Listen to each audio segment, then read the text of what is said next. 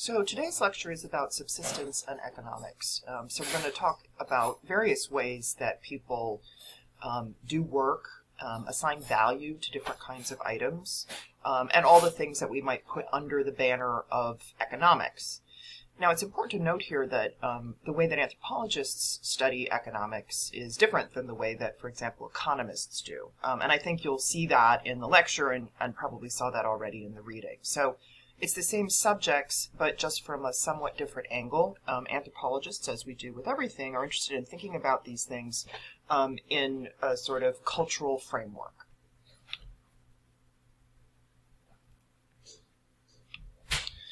All right, so we're going to start with subsistence, by which we mean essentially how people get food on the table, okay? We know that people everywhere need to eat, and that there are a variety of techniques that people in different parts of the world and living in different kinds of circumstances employ to get food.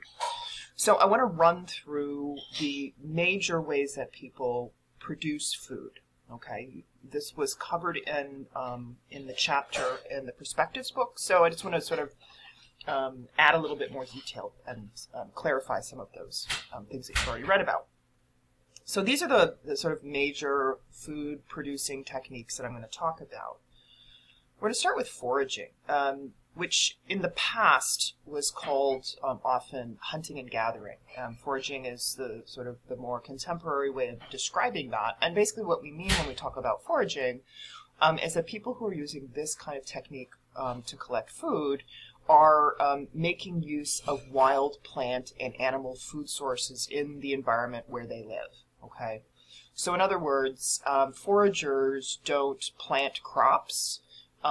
They just collect plants that emerge naturally in their environment, okay?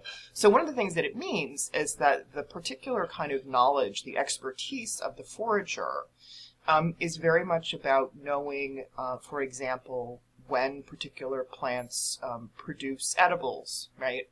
And in terms of animals, when and where animals migrate, right, and how to capture them. So it's really being very good at exploiting the natural resources in that area. That is what the forager excels at. These images are from southern Africa, the Kung people, who are people who make use of foraging, and often their way of life is used as an example of foraging. If you look on the right, you see one of the food staples for the Kung, which is mongongo nuts. Nuts are especially valuable for foragers because, A, they are, during certain times of the year, produced in great quantities, as you can see here, and also because they're incredibly rich food sources. So they have lots of calories, and they're sort of rich in all the kinds of nutrients one might need. So Kung people collect various kinds of food, but the nuts are a very important source of for their diet. One thing that's often misunderstood about foraging is the relationship between the hunting part and the gathering part. In fact, what we see most of the time is that gathering is by far where most of the food that foragers eat come from, right? It's the plant stuff, not the animal stuff that makes up most of the diet. So meat is certainly part of it, but it's less frequently consumed, and it's a smaller percentage of the diet than the plant materials that are collected. So these are foragers. Now, I'm going to talk about these next two food production techniques side by side because they're similar in certain ways, and it's easier to understand them by comparing them. And that's horticulture and agriculture. Both of these techniques are about cultivating plant food sources. Okay, so people who are engaging in horticulture, as well as those engaging in agriculture, are doing things in the environment to make plants grow that they can then eat. All right, that's the sort of the most simple way to think about it. But they're doing so in somewhat different ways. One way to think about the relationship between horticulture and agriculture is on a continuum. Horticulture is at one end and agriculture is at the other. So at the horticulture end of this continuum, we have people cultivating plant foods, but with a lower number or degree of inputs. That is, they're doing less to transform the environment than the agriculturalist. They're still transforming it, but in a way that is a little bit more in sync with the natural processes going on in that environment that would be happening whether they were there or not. Whereas agriculturalists really sort of take control to a greater extent of how that environment is operating to produce that food. Let me explain what I mean. So on the left, you see two examples of people engaged in horticulture. And on the top slide, it's top left in Venezuela and the bottom left in Papua New Guinea. Horticulturalists use fairly simple tools, right? So for example, the bottom left slide, you see a man using a digging stick, right? So it's just what it sounds like. It's a stick used to plant crops, right? Plant seeds or tubers or whatever you might be putting in the ground. So it's done manually, by hand, sort of one by one, right? The top left is depicting the technique of what is often called slash and burn or swidden horticulture, wherein at the end of a growing season, the horticulturalists burn off the leftover vegetation on the land. And that burning process and the ash that it creates acts to fertilize that piece of land for future planting. Slash and burn depends on a system of rotating your crops across a slightly bigger territory. Your book talks about this. So what that means is horticulturalists plant an area. Once they have harvested the food from that, they burn off the leftover vegetation, and then they let it sit. They let it lie fallow. That's the term for it, meaning they're not going to plant it the next year. They're going to let it sit there for a few years, a few cycles, in order to regenerate the nutrients in that piece of ground, right? So in the meantime, they're going to have to go plant somewhere else. So in other words, horticulture works best when people have access to quite a bit of land, right? Where there is a fairly low population density, such that you can plant in plot A on 1 year and then move over to plot B for another year and then over to plot C. And eventually you'll come back to the beginning, but that you're going to have the space to let your previous plot lie fallow, okay, until it's it's regenerated enough that it can be planted again, okay? Another thing to note about horticulturalists is, in keeping with this idea of fairly low inputs and making use of sort of natural processes in the environment, horticulturalists also depend on rainfall for their irrigation, okay? So they're not adding a system where they're sort of, piping or somehow getting water into the field. They're relying on natural rainfall, okay? And again, like the foragers I talked about in the last slide, horticulturalists are expert in understanding the environment they're working in, right? So they're able to do this. But it also means, of course, that there are some susceptibilities to things like, say, drought, right? If you're dependent on rainfall for irrigating your food source, and there's the odd year where it doesn't rain enough, that can have really serious effects on people, of course.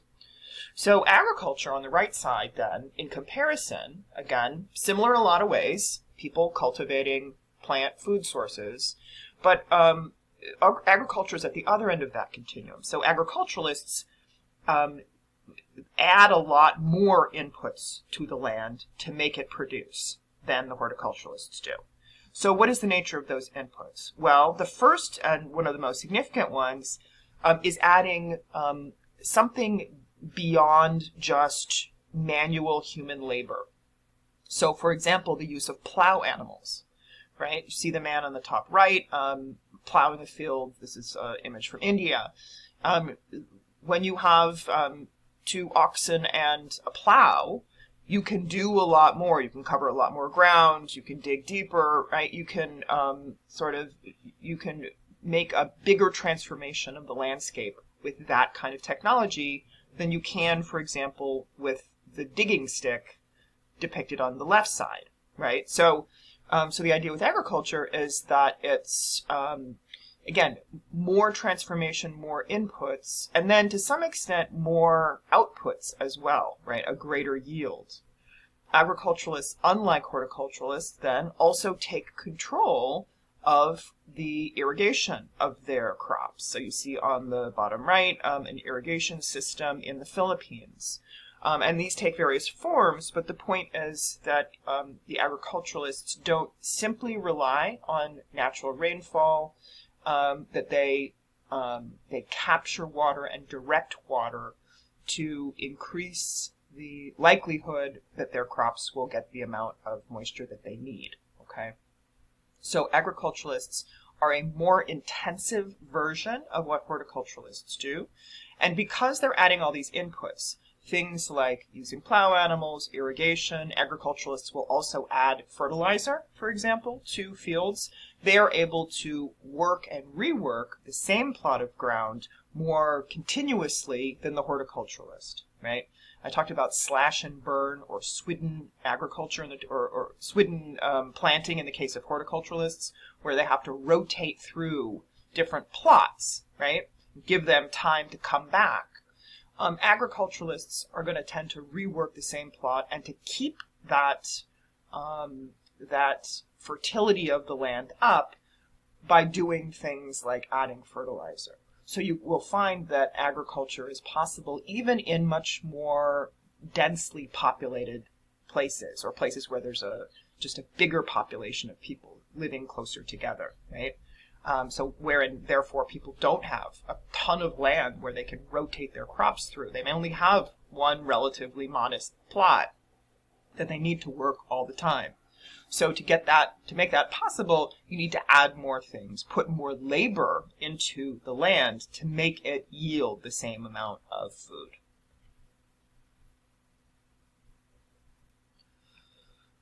The next food production technique we're going to talk about is pastoralism. So whereas horticulture and agriculture are about plants, right? Pastoralism is about animals. And the folks whose main way of getting food is through pastoralism make use of all of the different kinds of edibles that animals can provide. Okay, so indeed, what you'll find with pastoralists is their main food sources, their staple foods, are not actually usually meat. We would think, if we think about pastoralists, right, someone like the Maasai man on the left with a herd of cows, or in the bottom in Sudan, camels, we'd think like, oh, they must be eating a lot of meat, right? But actually, if you think about it, eating meat as a pastoralist would very quickly deplete your primary source of food, because to get meat from an animal, you need to kill the animal. And what you really need to do as a pastoralist is to maintain your herd. So you certainly can't eat meat at a rate that's faster than the animals can reproduce, right? So instead, what we find that pastoralists mainly eat is all the other kinds of things that you can get from animals without having to kill them. So, of course, milk and all the kinds of things you can make from milk, whether cheese or yogurt, etc., butter. In some cases, in fact, even drawing blood from the animal and consuming blood is part of that diet. So pastoralists, again, their primary focus is on herd animals and the foodstuffs that they can derive from those animals. Now, I will also say that pastoralists usually do not only eat that, they usually also eat plant foods, but often will gain those plant foods by trading or buying and selling them from neighboring horticulturalists or agriculturalists in exchange for animal foodstuffs. So they typically do not plant crops. Pastoralists, the work that they do is is solely in managing and growing and making use of their herds.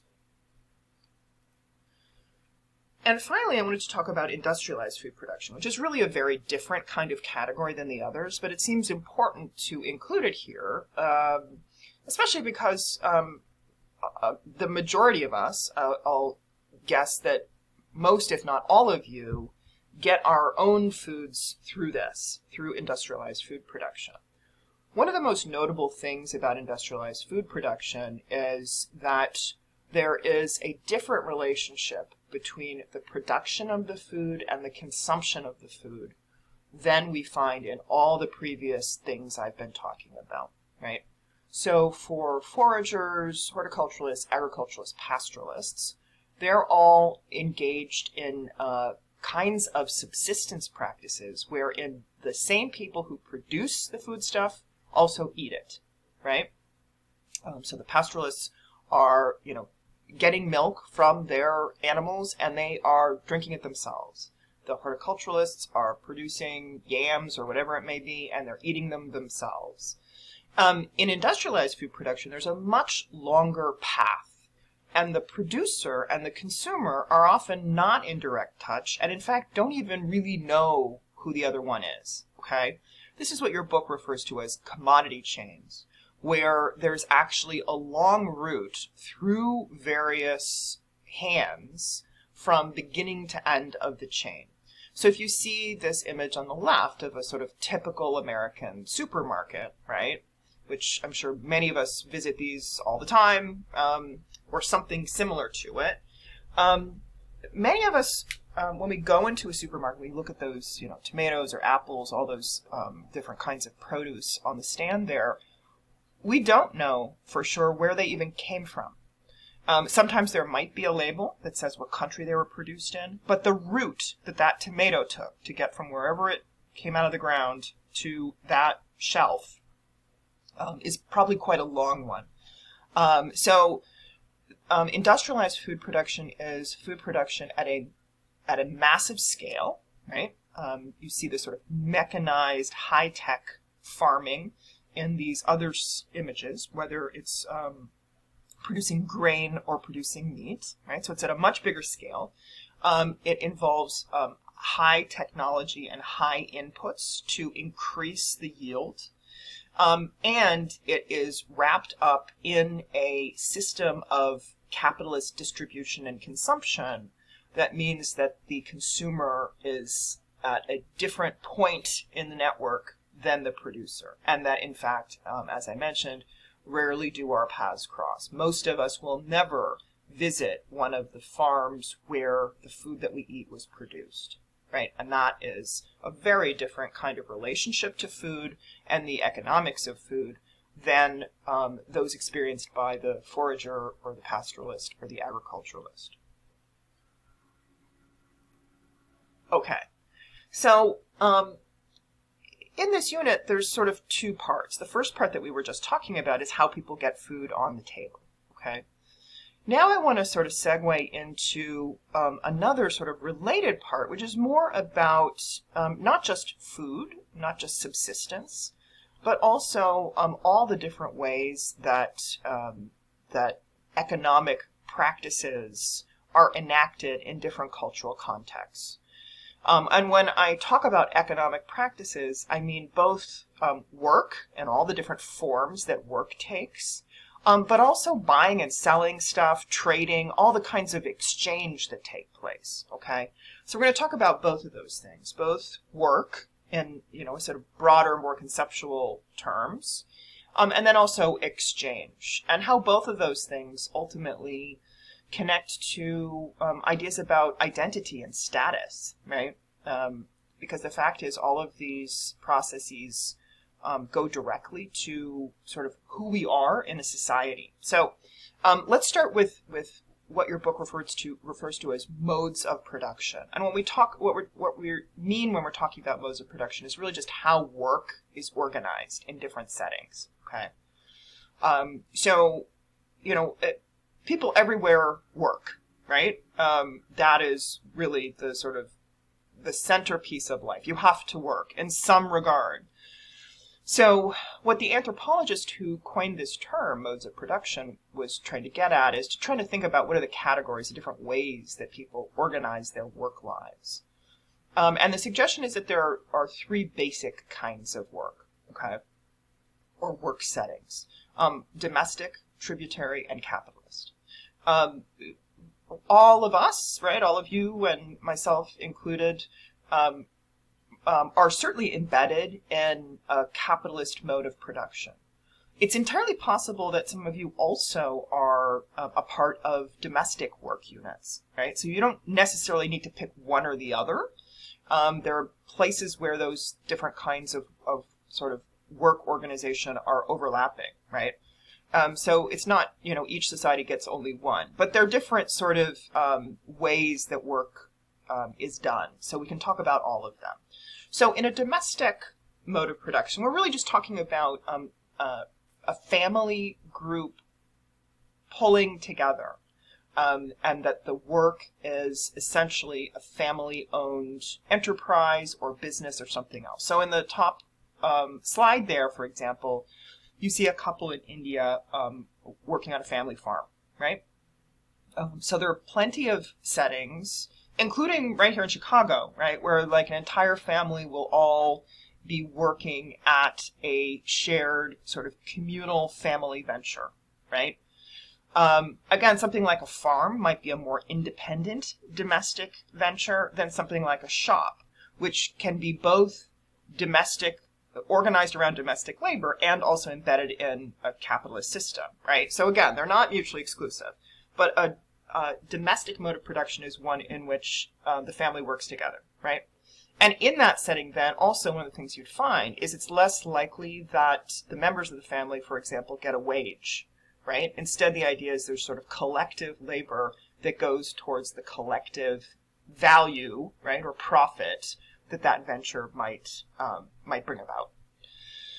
A tributary mode of production is one in which essentially there's two classes, a sort of ruling class and then everybody else. And everybody else has to yield some of the proceeds from their typically domestic work to that ruling class. So tributary modes of production, we primarily think about those or see examples of those in the historical past. It's something like in a kingdom, right, where there's a sort of a monarch or one sort of separate ruling class, that the non-ruling class has to, for example, contribute some part of what they produce in the fields or some kind of tax to the ruling class to support it, right? So it's less commonly a part of sort of the contemporary global economy, but it's one of those modes of production to point out. And the third mode of production that your book talks about is capitalist. And what we're talking about here is really the dominant form that around which the world has been organized since the Industrial Revolution, which took place from around 1760 to 1840. When we talk about the Industrial Revolution, we're talking about the transition from more agrarian lifestyles, right? So from people working on farms and working more in a sort of subsistence mode where you produce for your own family to consume, and moving instead to more mechanized workspaces, right? Such as, for example, factories, as you see on the bottom slide here, right? Where the relationship between people and their work and the proceeds of their work were radically transformed. So instead of working in your own field to produce your own food, now people started working in a factory, right, for somebody else, and taking home money in the form of wages. So they didn't take home the stuff they made in the factory, right? And they didn't own the factory. They were now laborers, workers, right, who were selling their labor for cash wages. And I know that's something that we take for granted now, but that's a relatively recent thing, right? And we look to the Industrial Revolution in the 18th, 19th century as the sort of turning point, in global history where people's relationship to their work shifted. And it has remained in that way for many of us ever since, right? There are still, of course, farmers and people who live in agrarian settings and don't work in, again, sort of other sites where they work for money instead of for the products of their own labor. But this transformed the global economy in really significant ways, right?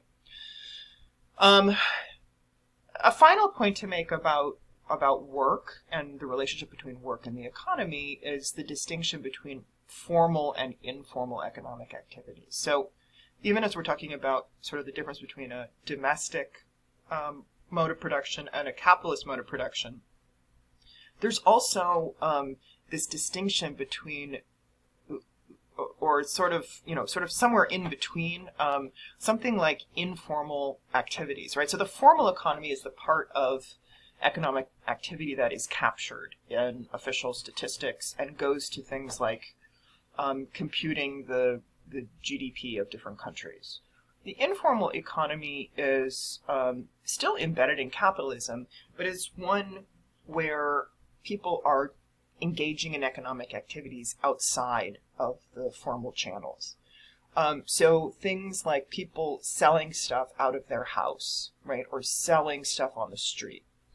All of these things are part of that informal economy, which again often is not recorded. People aren't getting wages or W-2s or paying taxes on any of those things. So these things are often not captured in formal economic statistics, but they're actually a huge percentage of the economic activity worldwide. Now, another important part of the subject of exchange, the subject of economic activity is exchange, right? So we're just talking about how people work, the different ways that work is organized. Another key thing that anthropologists interested in the economy look at is exchange. So that is the different ways that that materials of value move between people. Okay, and again, there's sort of some categories or some key concepts that emerge out of the anthropological literature on this question of exchange.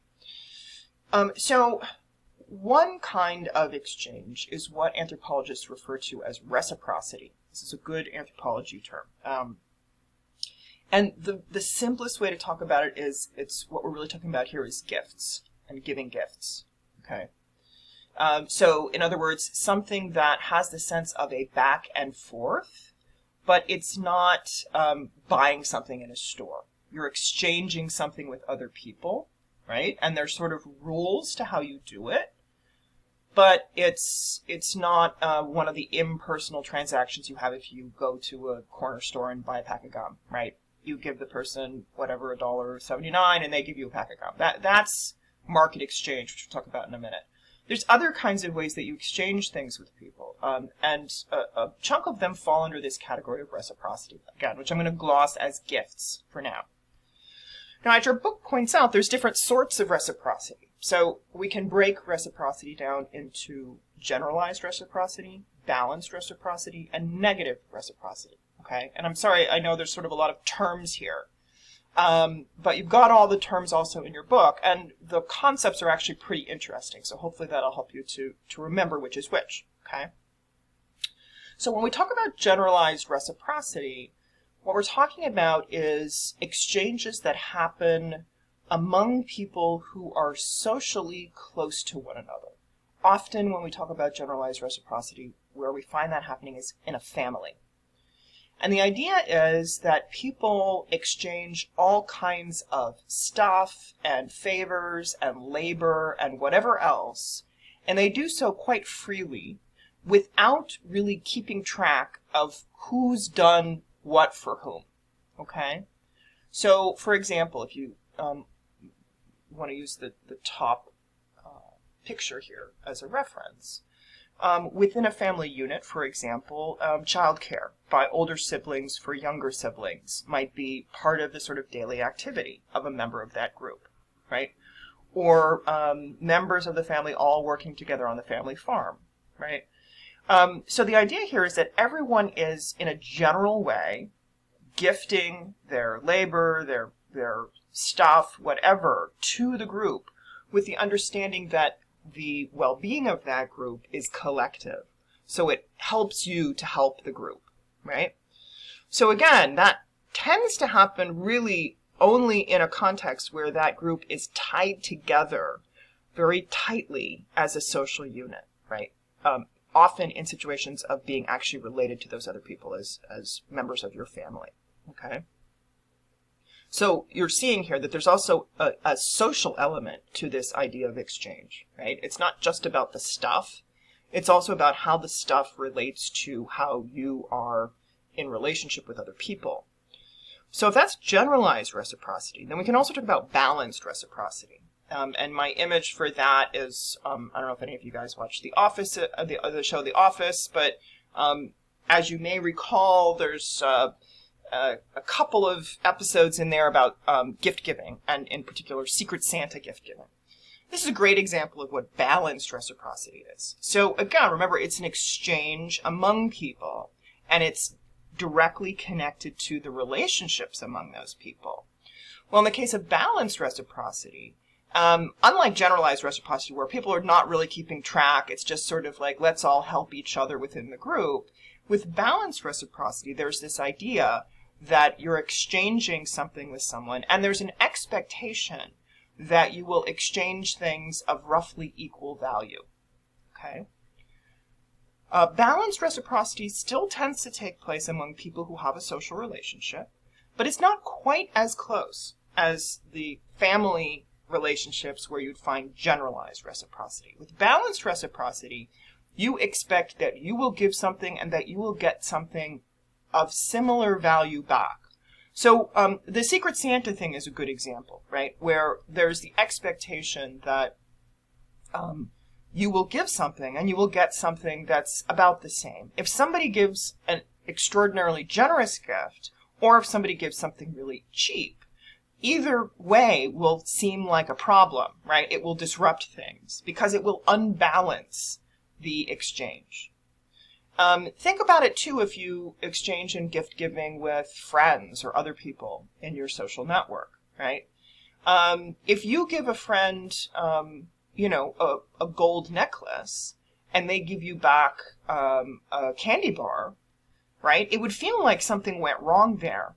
Either you value your relationship differently, or you misread something about how close you are to that person or that other person's status or something else, right? So the idea, one of the interesting parts about this is that it's not that these rules are written down anywhere or that you have an open conversation. It's more like you just know what kind of a gift would be appropriate or would be inappropriate. And you somehow know, right? Somehow meaning because you're trained culturally to do it, how to balance out those exchanges in an appropriate way. Negative reciprocity, as your book mentioned, is basically where one member of the exchange tries to get something for nothing, right? So where there isn't the other side of the exchange, where there isn't really that reciprocal sort of return. So some of the examples they gave are, for example, email scams or something like gambling, right? Where by definition, one member of the exchange is trying to get something out of the other member without having to give anything back in return, right? There are two other kinds of exchange that your book mentions. One is redistribution. Okay, redistribution is where the exchange is basically into the center of an institution and back out. Taxes are a good example, right? Everybody in the society pays taxes into a central institution, the government, and then the government uses that money to redistribute it out to in programs and services and other things for members of that society, right? So that is redistribution. So it's shifting the resources from sort of some people to other people via a centralized institution. And finally, market exchange, which I alluded to in the beginning, is, you know, probably something we, again, all participate in every day. It's any of the kinds of transactions, impersonal transactions we have when we go into a store, right? So this is based on market rates of exchange, right? What the market has deemed the value of a pack of gum to be, and that is the amount of currency that you hand over in exchange for your gum. Okay.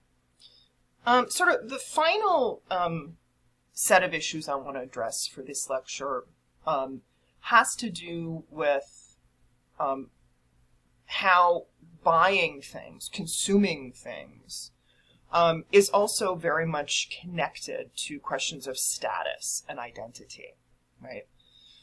As your book notes, when we consume things, right, meaning when we buy stuff or acquire things, it's often for reasons that go well beyond a practical need for something, right? So, you know, you could say, well, I need clothing, right, because I live in cold climate in Chicago, so I need to keep my body warm. But most of the sort of clothing that we buy has other things that it's also doing that have to do with who we are or how we want to be perceived, how we relate to people around us. And these are very important elements of the material objects that circulate as a part of the economy. So if we think about status and identity, we can immediately think about some of the ways that the things that we buy and that people sell us are coded for other kinds of things beyond just practical function. So these logos in the bottom, these brand names, many of them speak to high status, right? They signify wealth, right? And sort of elitism.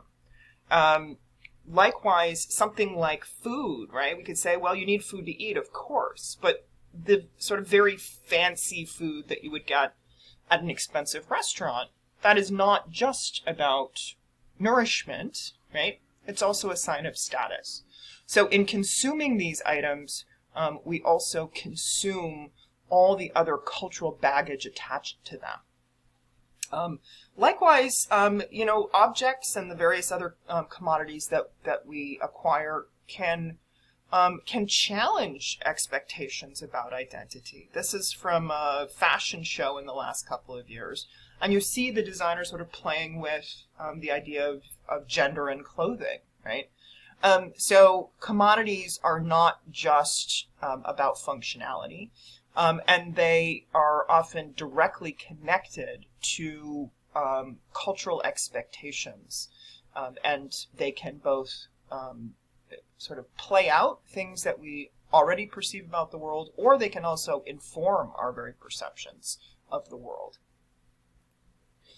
So when we start thinking about that, how people consume things and how it attaches to issues of status and identity, that can bring us to the category of class, which is another one of those sort of identity markers that we can talk about alongside things like gender and race and ethnicity and other things that we've already talked about in class. It's one that tends to be a little bit more slippery, a little bit harder to get a hold of. And I think one of the reasons for that is that class is simultaneously economic and cultural. I think we often tend to think about the economic part first, right? That class is about how much money you have. And it is about that, but it's also about some of the sort of cultural things that connect to those questions of who has money, right? So I think class sort of pushes both of those things. So we can think then of some of the ways in which class is not only financial, but also cultural, right?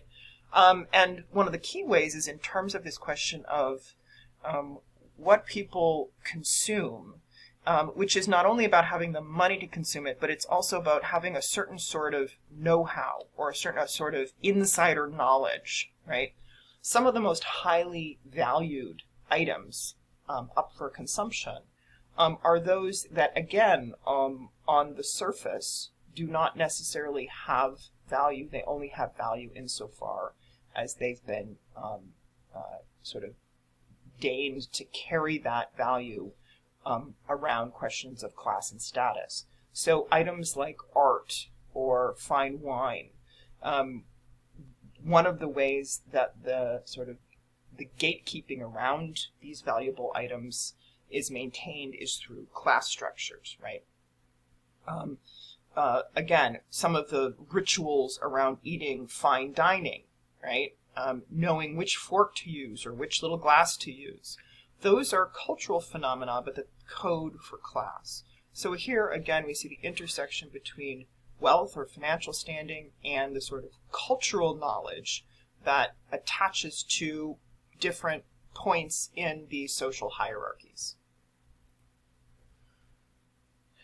Now, when we start thinking about class and hierarchies, we can also think about that much more broadly. And the way that your book talks about it is in thinking about the global political economy, right? So, questions of class, right? Like, you know, do you get the invitation to the fancy art exhibit, right? And do you know which wine to pick? That kind of cultural differentiation, that kind of social hierarchy.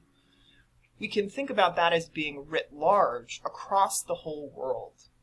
And, you know, as we've talked about in previous weeks, the fact of the matter is that we live in a world that is incredibly inequitable, right? Where the kinds of things that people have access to in different parts of the world are really, really uneven.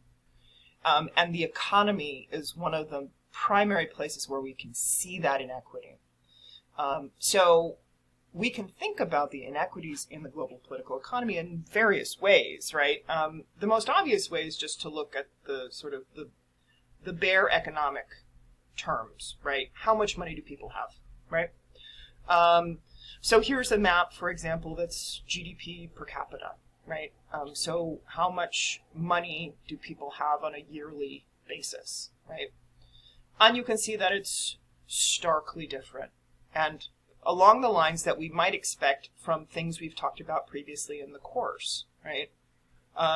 We know that some parts of the world are simply much more impoverished than others.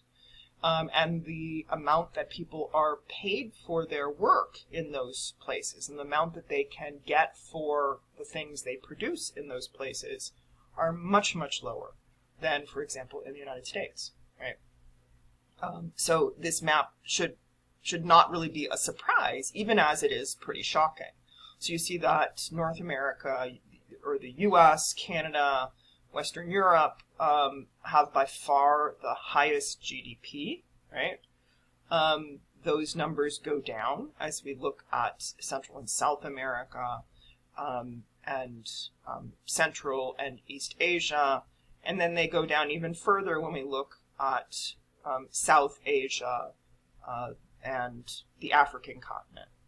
So we have the full spectrum here, right? From less than $1,000 to greater than $60,000. So this map encapsulates sort of the basic economic inequities that we see globally. Once we know there's that pattern, we can then look at the ways that those economic inequities manifest across the world. And this is something that your book refers to as structural violence, right? So, in other words, that those economic structures that sort of create those inequities then cause all kinds of harm against the people, particularly in those under-resourced or poorer parts of the world. So if you remember this this map, right, which is about economic inequities, here's a map of hunger, right? And clearly, these two maps correspond. The folks in the parts of the world with the lowest GDP have the highest rates of chronic hunger. Likewise, we can also map that onto health, right? We talked about health recently in class. One measure of health is life expectancy at birth. We're seeing the same pattern, right? So here's that structural violence again. It's not just about how much money people have. It's about what being at the wrong end of that inequity, what that means for your well-being and for your life experience. So the same folks with these very low GDPs are experiencing chronic hunger, have a low life expectancy, and in fact also this extends to something like education. Also have in general many fewer years of schooling, right? So it becomes this sort of totalizing system then. The global political economy is a structure that informs all basic aspects of people's lives and experiences and possibilities for being well and thriving. These are, I think, the major takeaway points from your book's discussion of global political economy. And I'll just end by hearkening back to something we talked about a couple of lectures ago, which is that these patterns that we're seeing in all of these maps are not an accident. And there's nothing natural about them. That these have long historical roots, okay? So if you remember when we talked about race and ethnicity a few weeks ago, we talked about sort of the historical antecedents to things like inequities and racism in the United States right now.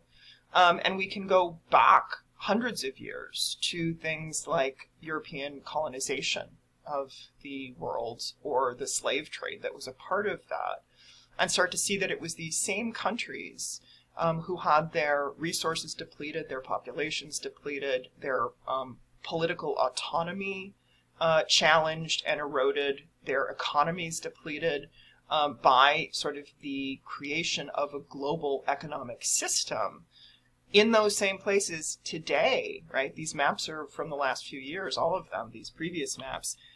Even today then, right?